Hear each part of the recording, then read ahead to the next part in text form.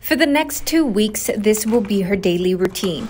She's lacing up, mentally preparing to train for her second LA marathon. I was really scared in the beginning and I wasn't very happy about it, but after I did it, I was so glad that I did it. For 8th grader Haley Grayer, running marathons is a challenge, but challenges are not new for this 13-year-old. She's the very first one in her family to go to school. I felt like I was unstoppable and I could do so many other things. Her passion for the sport started because of her mom. Lina Orsorini has been running for over 20 years.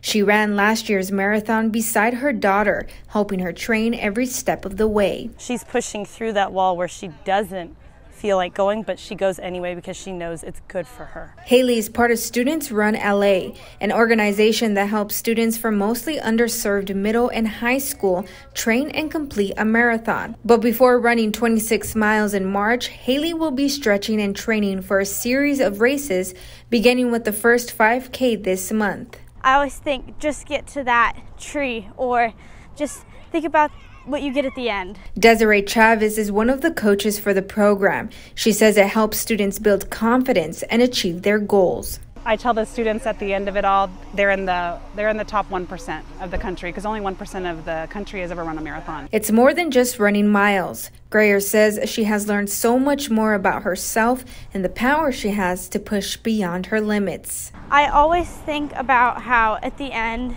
I get a medal and that I just completed a really cool race. For Haley, whether you're the first in your family to go to school or the first one to cross the finish line on marathon day, it's all about pacing and pushing yourself to the finish line.